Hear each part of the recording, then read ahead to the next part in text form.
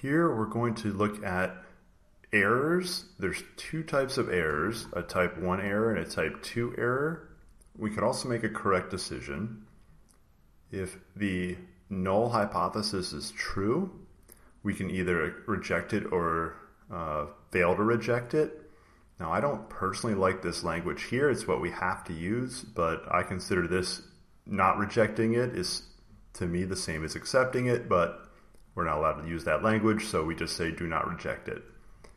And if the null hypothesis is false, we should be rejecting it. That would be correct.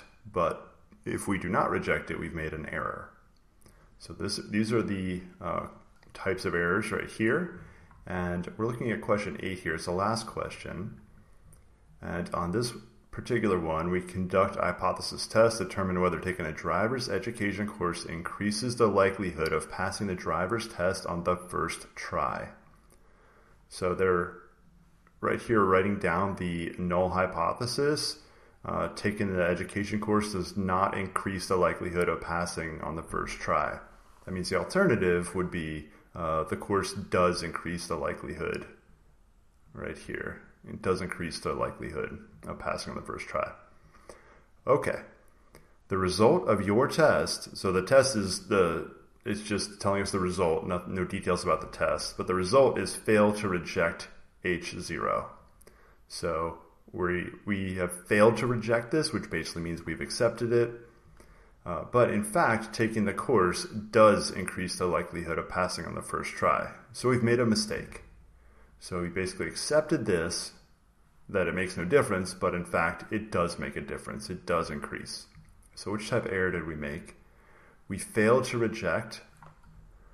So we did not reject H0, but H0 is false, so we made a type 2 error in this question. Okay, here, this one we are rejecting H0. Okay. So this one, you conduct a hypothesis test, determine whether most people believe in UFOs. The null hypothesis is most people believe in UFOs. And we rejected H0, so we're down here in the second row. So we rejected H0, but in fact, most people do believe. Most people do believe.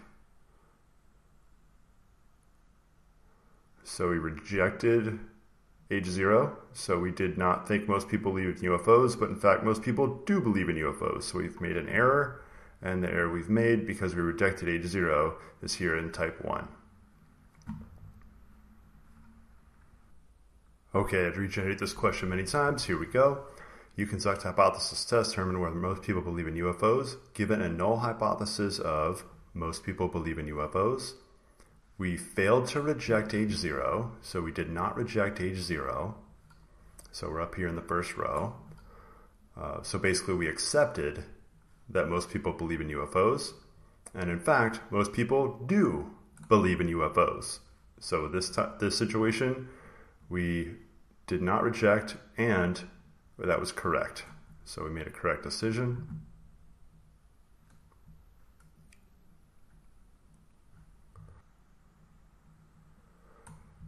All right, so similar question with UFOs. So given null hypothesis, most people believe in UFOs. We rejected H0, so we're down here. We rejected H0. So we do not think most people believe in UFOs.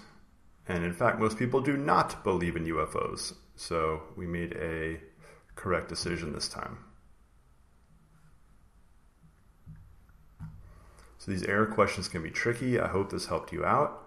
Just regenerate it. This question has a lot of randomness in it, and it can go correct or type 1 or type 2, both ways depending on whether or not you reject or fail to reject H0.